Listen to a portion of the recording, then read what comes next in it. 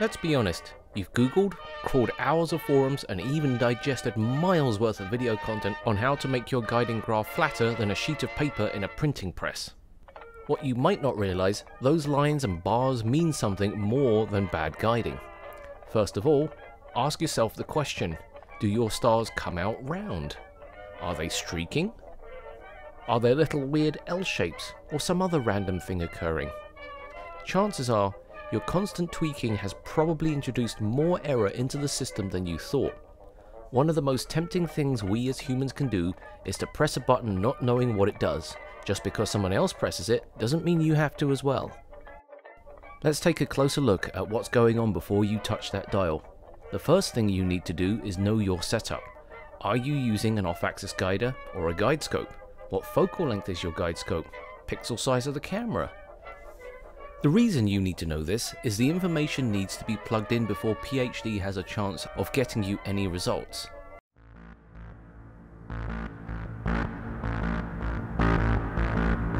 When properly filled out, the PhD2 wizard automatically sets all the parameters for you, meaning that you do not need to adjust any other settings. In fact, by default, PhD2 when first installed doesn't even show anything other than connect, select, etc. Oftentimes I see people playing with settings such as Hysteresis. This particular setting only tells PhD how long to sample for each data set. In other words, for every 10 steps a measurement is made and the movement amount adjusted accordingly.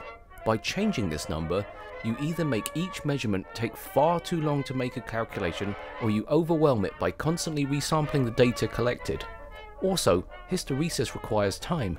Don't just turn on guiding and expect instant results or complain after 10 seconds that your guiding is off. Chances are, if you have a 2-second exposure, you haven't even given it a chance to work anything out. Another common number people play with is the minimum movement. Changing this number, much like the previous setting, results either too much movement or simply not enough. If the minimum movement is set high, the star has to make that amount of movement before a correction is even considered. So let's take a closer look at what's really making your guiding questionable.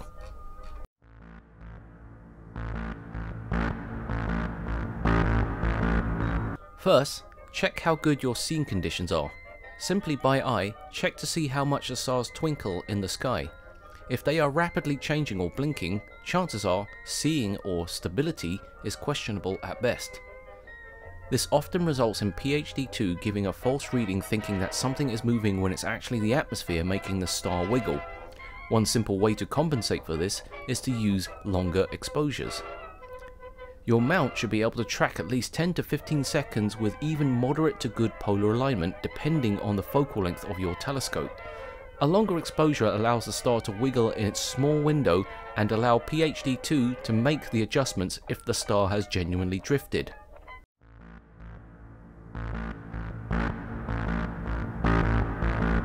Since I mentioned polar alignment, let's look at that next. There's a reason it's called guiding and not lock. PhD2 is only meant to adjust out any error in misalignment. By nailing polar alignment in the first place, PhD2 will hardly make any major corrections, giving you the flat graph that everyone is so infatuated over. PhD2 even has its own polar alignment and even a drift alignment function that works wonders with your setup.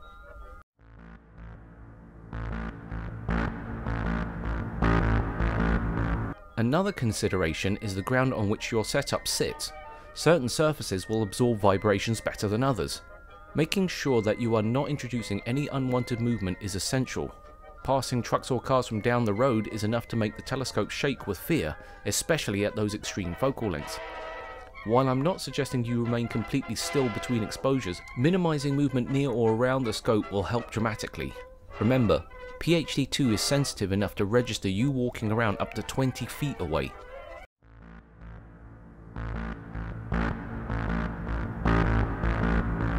Do not try and bend the spoon. That's impossible.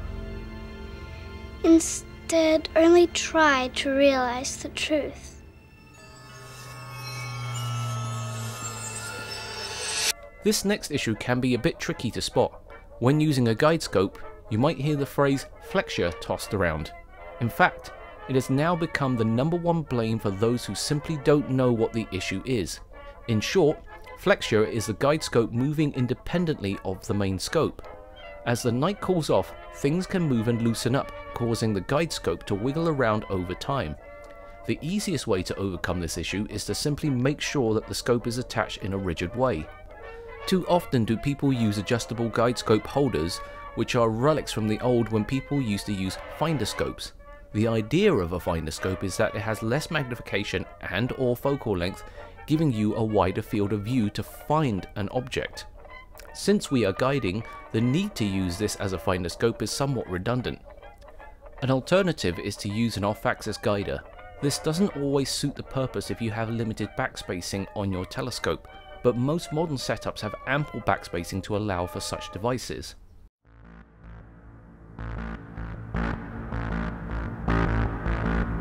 This may seem like I'm repeating myself at this point, but do not be tempted to play with the settings. PhD2 by default, after being installed, does not show any boxes, dials or widgets. The makers of this piece of software have spent many years getting it to do what it does to make your life a little less stressful. It's not called Push Here Dummy for nothing.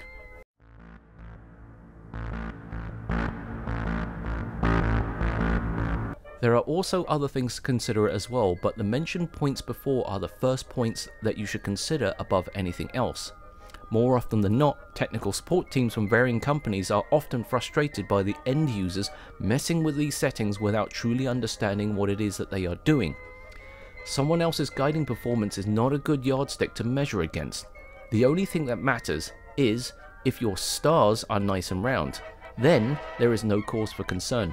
Simply start PhD2 guiding, wait at least a few minutes for the algorithm to acquire enough data, do a 1-minute test shot. If your stars are looking good, then sit back, relax and look up at the sky and try not to move.